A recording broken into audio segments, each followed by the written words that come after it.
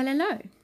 I'm using my Dina Wakley art journal today, and I'm laying down a layer of gel medium, which will then be used to stick the napkin or the serviette, depending on which country you live in. I also cover the serviette with the gel medium using an old brush.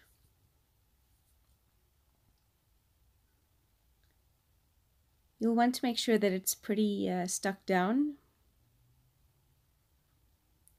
And obviously I'm way too impatient to wait for it to dry, so I'll just use my heat tool. And then I put a layer of clear gesso over this. A lot of people ask me why.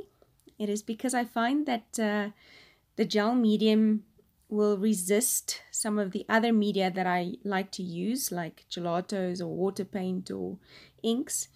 And then the gesso actually gives it a bit of a tooth to stick to. So I like using old Bible paper in my layouts.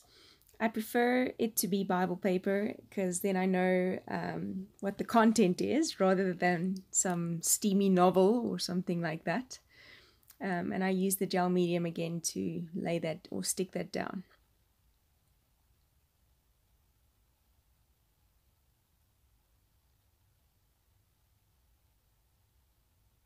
I then take a butterfly stamp, sorry, just to put the page together a bit more, make it look more combined as one, as though it was intended to be one layout. It doesn't have to be perfect stamping, it just needs to bring the two together.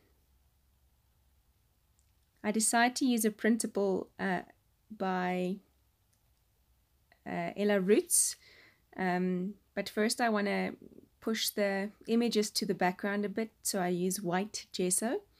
I put a thin layer down, so it allows me to still be able to see the picture and the text, just a bit less stark. I quite like that one butterfly, so I use a wet wipe just to take off the white gesso from that one so that it comes back to the forefront.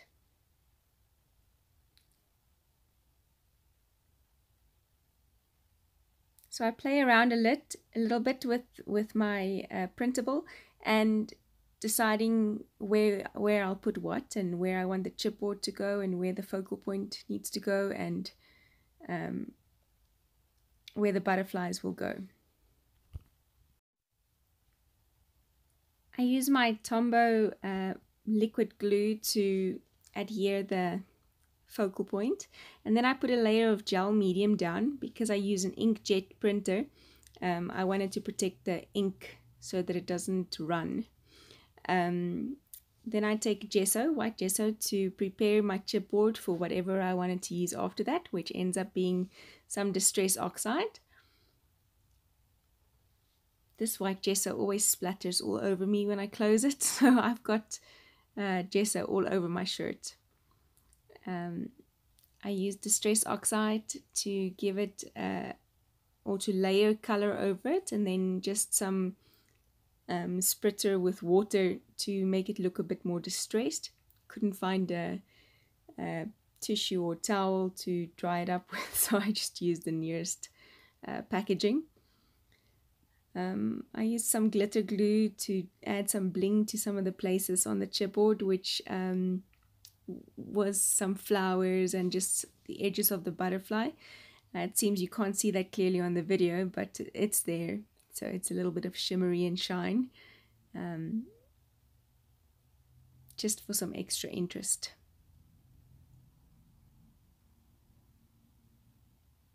The text I used was from Song of Solomon out of the Bible, and the focal point I used was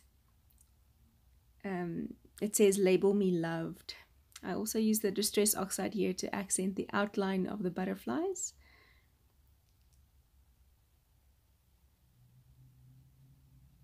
I wanted to get some extra dimension, some extra texture to this page, so I decided to apply some texture paint through a stencil using an old gift card, which then applies it evenly through the stencil. They're just some random stripes that just adds a little bit of interest. And so I take some distress oxide through another stencil that I made. It's just a verse from 1 Corinthians 13 that I cut out with my brother Scan and Cut.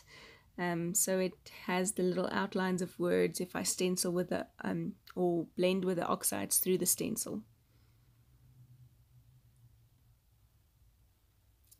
It just makes it come together a bit more, makes it seem like it was intended to be that way with the writing over all of the elements I decided to use. I then use that same blending tool with the same oxide to just give the edges a distressed look so that it has kind of a border around the layout. And then I do the same with the butterflies just to border that. Added with the yellow I used before, it just made it look really pretty and stand out. I also do this over the texture paste so that it just blends into the page. Obviously some more bling. We want some Nuvo drops with some shimmery shine, pearly shine on that on those butterflies. I tried to stick my chipboard down with glue, the hot glue gun, but I was definitely not fast enough. And so the glue had dried way before I could stick it down. So gel medium, as usual, comes to the rescue. I find it's more flexible and it's easier to stick things down. So I fold the wings over on these butterflies and I just stick down the body so that it looks like the wings are flapping and they are moving on the page. And that is a wrap. If you like this video, give it a thumbs up, hit the subscribe button and click on the bell so that you could get notifications of any future videos. If you have any questions or want me to do any other type of videos, leave a comment in the box below. Bye-bye.